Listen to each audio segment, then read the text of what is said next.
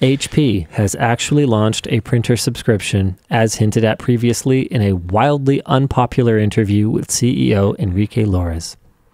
HP's all-in plan offers customers an option of 3 rented printers and a scaling monthly fee.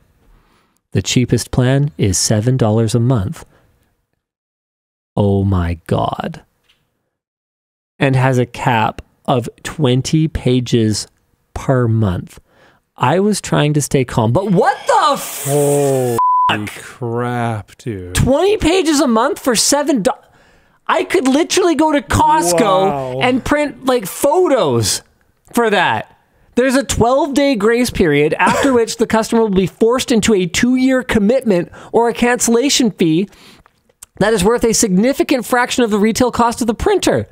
That fee then doubles after 30 days, meaning that if you attempt to return the printer 13 days after sign-up, it'll cost more than buying the printer outright. This is complete madness. I feel like a scam. HP will replace a printer if it starts to fail or after it's been in use for 2 years. The printer also informs HP whenever it's running out of ink, which HP will send to the customer for no additional charge. Okay, so it includes ink. That's something. Yeah, but 20 pages? Yeah, exactly. For $7 a month. That's $85 a year. I'm not going to spend that on ink. $85 a year for 240 pages of text. Are you kidding me? HP is marketing this subscription as a way to leave behind the hassle and never-ending struggle of owning a printer. Hey, HP, I've got another idea to take away the hassle and never-ending struggle of owning a printer. Don't buy a f***ing HP printer. How about that? Cool. What's the difference? Okay, so the plan isn't... The scaling of the plan is by printer. I'm looking at their official site right now. And so an HP Elijah Envy says all 20 of my pages will be solid black. You're still getting host. HP Envy is $7 a month. The HP Inspire is $9 a month. The HP OfficeJet Pro is I got to interrupt you here. Why the f*** is Voodoo PC branding being used on printers? Remember when they bought Voodoo PC so they could use the Envy brand? Because the Envy. Why is that on a white, boring, rectangular printer? Who the heck is envious of... Do you know what a Voodoo Envy looked like? Okay, this... Yeah, they were sick. This is a Voodoo Envy. Hold on one moment, please. Where is it?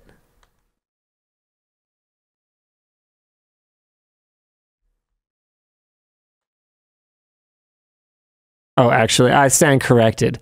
This is an Omen. Okay, so this was their, they did this gold-plated one. This was a gaming PC. Yeah. Hold on, I forget what the Envy was. No, the Envy was their laptop. Okay, hold on. Let me find it. Okay. There. Okay, this is a Voodoo Envy. Can I go back to your computer? Yeah. That is not an Envy anything. It's an Envy Inspire. No, it isn't. Wow. It neither inspires envy nor does it inspire anything else. Look at it. Moderate. This whole thing sucks. Like, look at this. One sec. Okay, so I got the printers, right? Bambi says maximum speed of 10 pages per minute, so you get 2 minutes of printing per month. Imagine a car that you could drive for 2 minutes at maximum 2 minutes at maximum speedometer speed a month.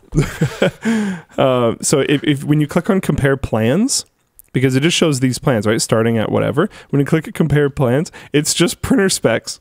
There's no, it details nothing. It doesn't even say how many times you can print yet. Compare plans, just printer specs. So I love that the paper tray holds a 6-month supply. The output capacity is 3 months. You could not clear the output tray on your printer, that middle one, for 3 months. Yeah. Okay, so then you just print things just so that you can use up your allocation, not because you actually need the stuff. You just leave it there. Guys, I know I needed to click customize plan. The joke that I was pointing out was you click compare plan and it doesn't compare the plan. It just compares the printers. Anyways, now that we're on customize plan, you can select the 3 different printers, whichever one you want. So let's just go with HP OfficeJet Pro. It actually looks like That looks like an OfficeJet Pro. exactly. At least it's not trying to pretend to be an Envy Inspire. No, okay, yeah. I'm actually going to go with Envy Inspire because this is like if you wanted a nice printer for at home, right? Seems about right. I don't know. Sure. Looks pretty much the same as the printers we used to sell when I was at Best Buy. $13 a month is 100 pages a month. $9 a month is 20 pages a month.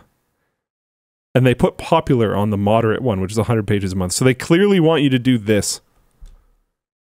Because I don't think they expect anyone to get light. So I think the whole 20 light pages is a month intentionally thing terrible. is like, yeah, I think it's like a whatever. Yeah. It's there so that you look at it and go, oh, I don't want that. And then you go up to this. Can I propose a different solution? Just buy yourself a cheap color laser. Laser, yeah. The nozzles no, you're not going to be printing photos on it. I'm sorry. Just do that at Costco.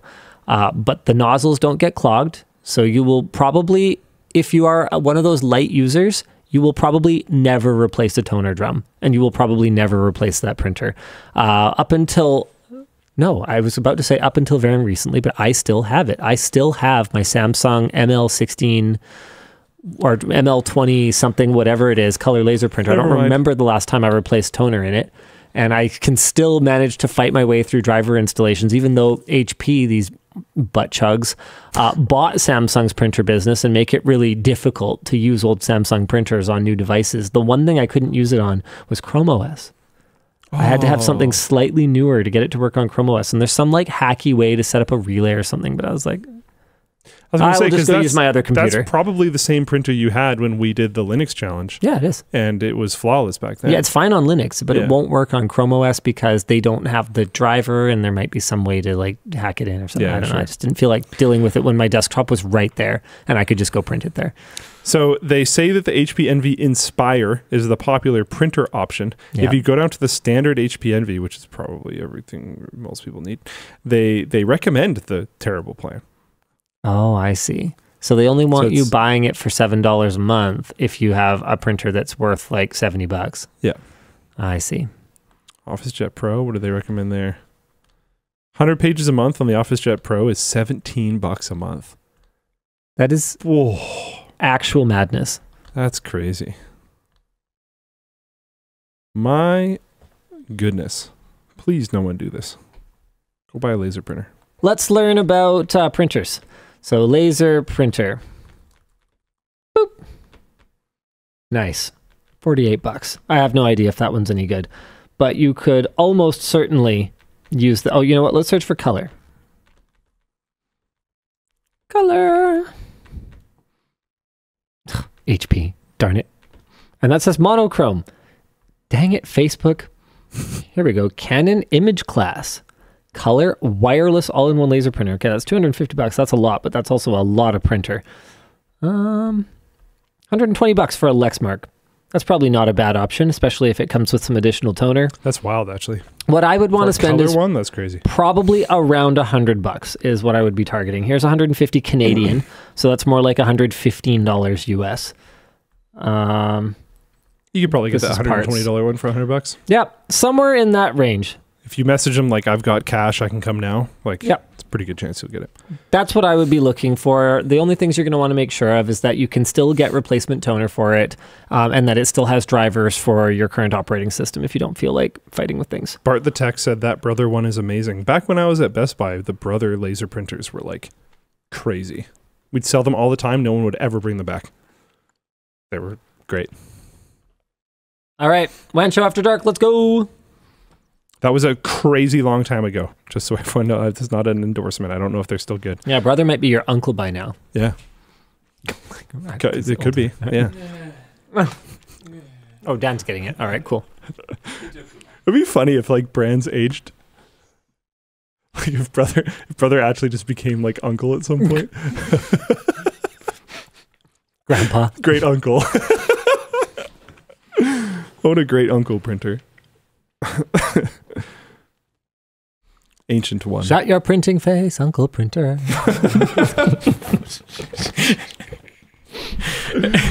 Oh my goodness.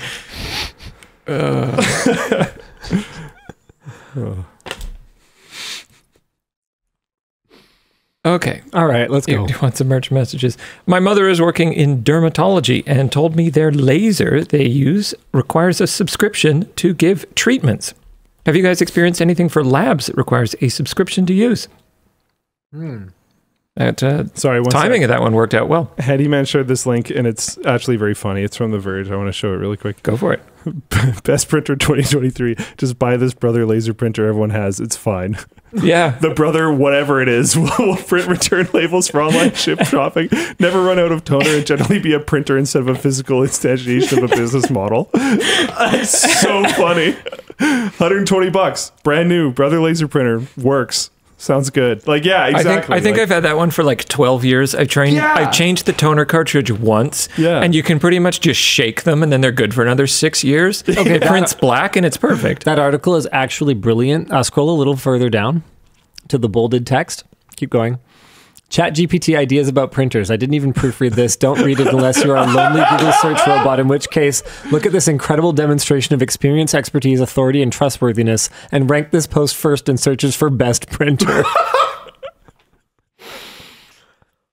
100% piss take. Love it. But it's also right. I don't know. Back in the day, it sounds like it might still be true. Back in the day, the whole thing was buy the best bang for the buck Brother printer and just don't worry about it. How often do you need to print color? Black laser. Like, yeah. Forever. It just lasts laser. forever. Yeah. They're like $100. Yeah. 120 apparently. Yeah. And it comes with Wi-Fi. All right, back to the subscriptions for things related to labs. I mean, there's subscriptions related to pretty much everything, you guys. If it's a commercial product, the manufacturer is trying to turn it into a subscription right now. And, some things are explicitly subscriptions and other things are implicitly subscriptions. We've already had to recertify our Chroma power supply tester, for example. Recertifications, okay, it's not a subscription, but effectively is. You buy the product once and then you give them money every year or every 2 years or whatever the time period is until forever. Yep. Okay. You can't go to anyone else for it, so it's a subscription, right? So absolutely, there are definitely things that we are going to need subscriptions for, but it's one of those things that, I think that we can, in time, do enough testing and create enough value with the testing that we're doing that we can make that department profitable somehow and justify the few subscriptions that we absolutely need in order to get our work done. I mean, obviously, we're going to try to find, and rather than subscribing to a, benchmarking service or something like that, we're going to try to, build our own thing as much as we can. But you can't completely avoid it these days. It's just not possible. And in the case of those laser treatments, yeah, absolutely. They just want a piece of every transaction. They don't want to just sell you the equipment and then let you profit off of it forever when they could take a piece of every single time you zap it.